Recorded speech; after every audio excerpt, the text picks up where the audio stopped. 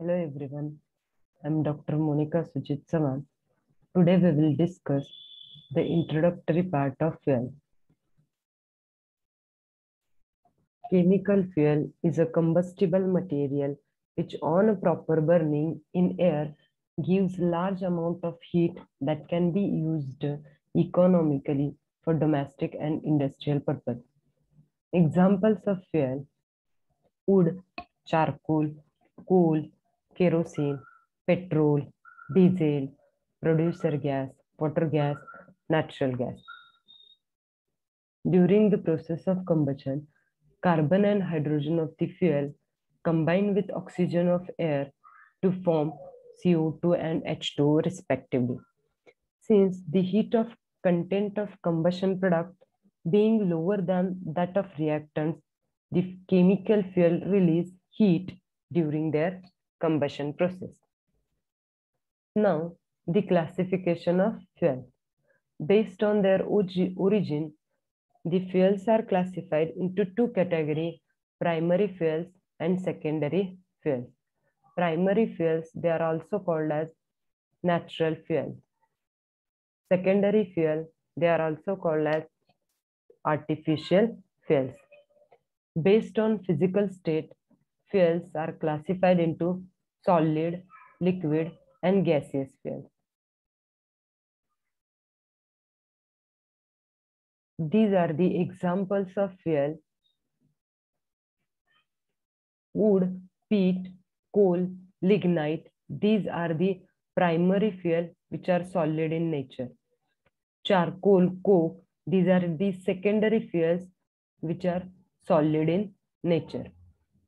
Crude oil or petroleum, it is the primary fuel in the form of liquid.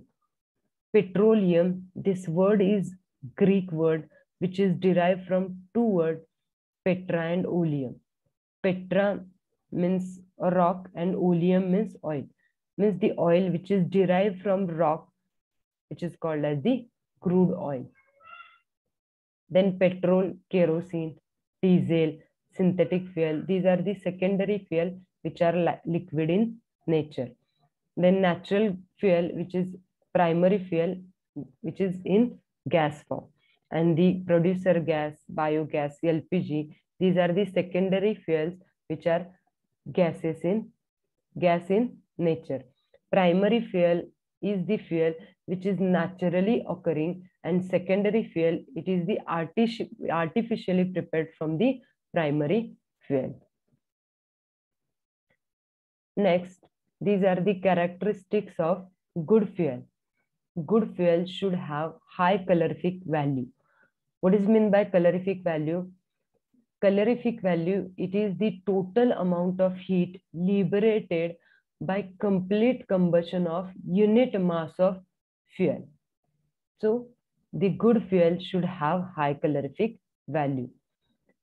Next, the good fuel should have the moderate ignition temperature. What is meant by ignition temperature? It is the temperature at which solid, liquid, gaseous fuel catches fire and burn continuously without further heat. So, good fuel should have the moderate ignition temperature.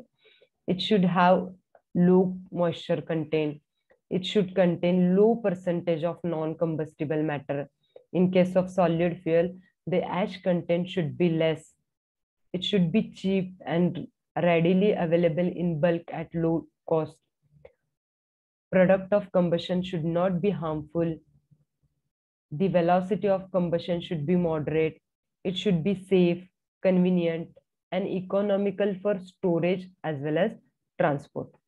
A good fuel should not liberate any polluting or poisonous gases. Now, the distinguish between solid, liquid, and gaseous fuel.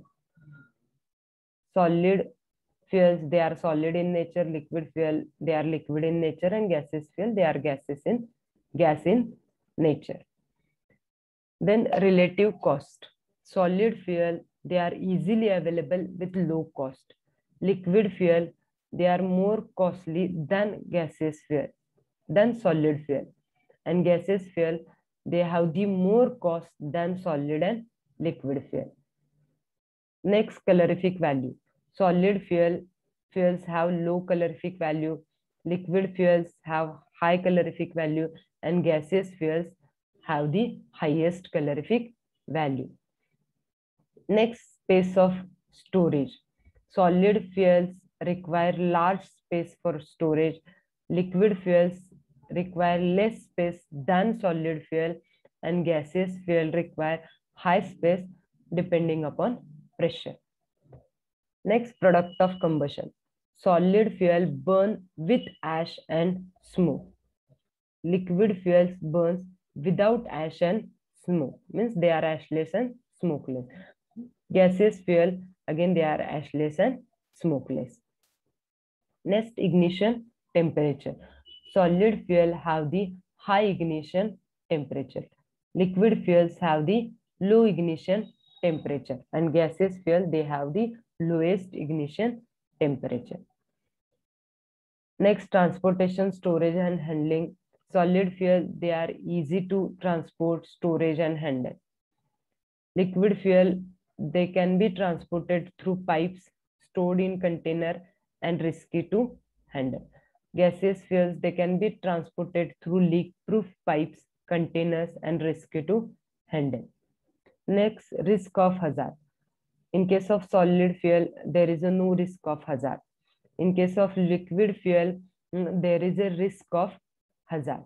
And in case of gaseous fuel, they are highly inflammable, so there is a danger of fire hazard. Next, rate of combustion. The solid fuel rate of combustion is slow and controllable. In case of liquid fuel, it is quick but controllable. In case of gaseous fuel, yes, it is quick and it can be controlled by air supply. Next, uses. Solid fuel cannot be used in IC engine. Liquid fuel can be used in IC engine. Gaseous fuel can be used in IC engine. Next point, it is the calorific value. It is defined as the amount of heat liberated when unit mass of fuel is completely burned in air or oxygen.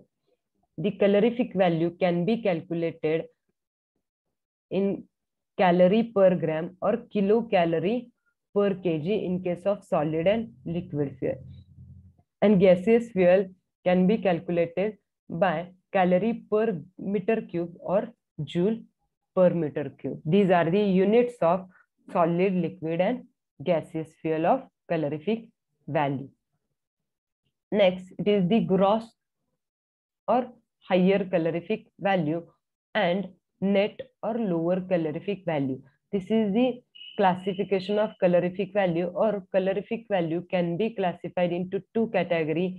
First one is high calorific value and second one is net calorific value.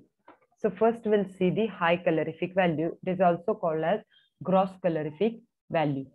It is defined as the amount of heat liberated when unit mass or volume of fuel is completely burned in air and the products of combustion are cooled at room temperature.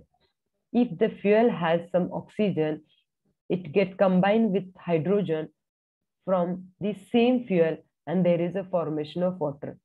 This water is evaporated by taking heat from same combustion process. If these water vapors are collected and cooled, then there is an increase in calorific value. The heat obtained by cooling water vapor is called as latent heat of condensation of water.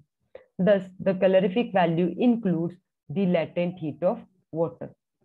The formation of water can be represented as H2 plus O gives the H2O.